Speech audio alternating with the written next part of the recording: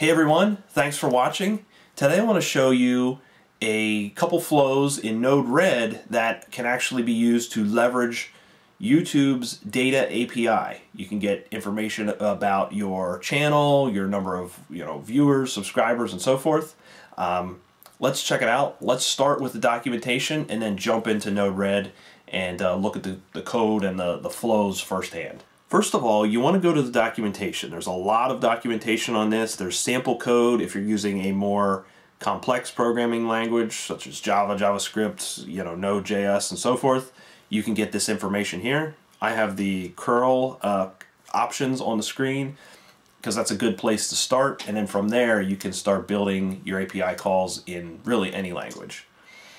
This particular document is the channels list document. So we can see Google has some sample data here.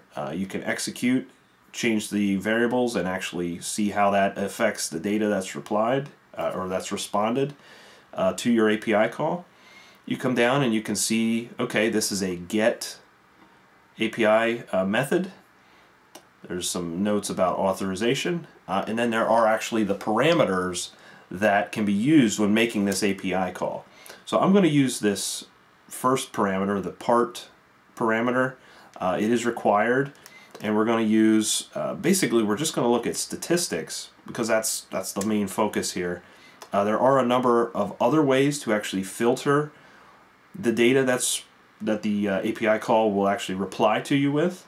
So take a look at these notes. I'm not going to go into full details here. Scroll through, there are quite a few. And then of course it gives you the response format so that you know how to parse this data once your application gets it in reply. Jumping over to Node-RED, I have a couple of flows built here. They all are essentially the same. I have first the timestamp inject node, which is simply how you trigger this function. So if I hit the button, it will trigger the flow.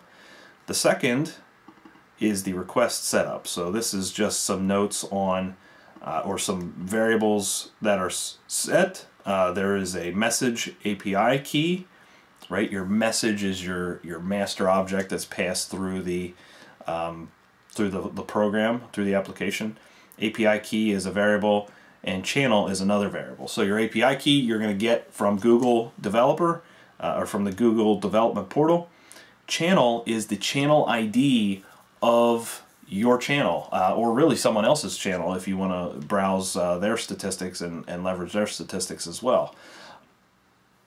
I do have a comment here as to the link for that document I just showed you as well.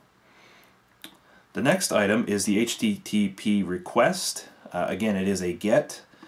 The API call, the URL for the API call is listed there. And part of this is the API key, which is your, how you authorized or are authorized to collect this data. The three brackets and the name of the variable inside is how we actually access that variable and substitute it into the string from our request setup node. Last but not least, there is a JSON, text to JSON converter. Very straightforward. And I've attached a message.payload output debugging node just so that we can see the stuff that's been returned to us. Not practical necessarily for your application, but a great way to debug, see exactly what's being returned, and go from there. First of all, I have single channel statistics. So I'm going to pull the statistics for my channel. It's not overwhelming by any stretch, but it illustrates the point. So let's go ahead and execute this. You see the message.payload object is returned here. This is the JSON data that is returned. We can expand that out. We can see, view counts. There's 2,691 views. No comments currently. Subscriber count, there are 39. Hidden subscriber count, this is false, so it does show the subscribers. That's essentially what that's saying. And video count, there's 22 videos at this time. We'll go ahead and clear that. The next piece is subscriber count only. So say you're capturing the subscriber count for a counter or a graph or a wallboard or something. You can actually come in here and leverage this call to prune that data down to specifically just the subscriber count.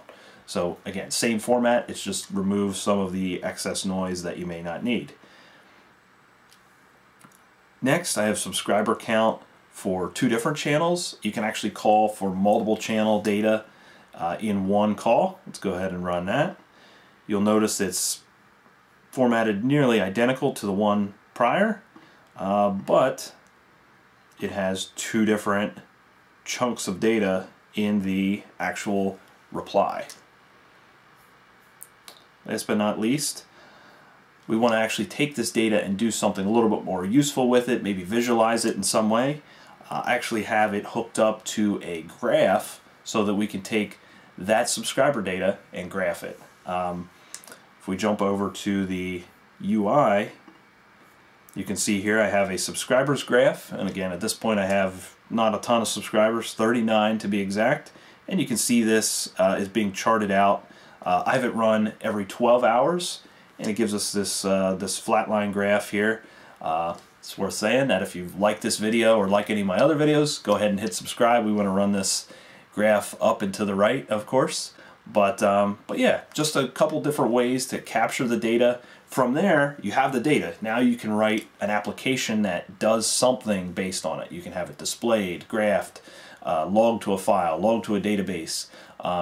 If something, say you want to produce a really nice thank you video for your subscribers when you cross that 100,000th view or 100,000 subscribers or something crazy like that, you can do it. Right when you have hit 10,000 or 1,000 subscribers, maybe you want to monetize your channel, you can get a notification to do so, or you may even be able to just find the API calls to have it do it for you. There's a lot of stuff you can do with this data. Really, your creativity is the limit, right? The data's there. Go make decisions with it. Hope you've enjoyed this video. As always, we'd love to have you subscribe. Come back often. Check out our other content. Let me know what I can do better. If there's stuff that I've missed or that you want to see that I've not covered, leave something in the comment section below. We hope to see you again soon. Thanks for watching.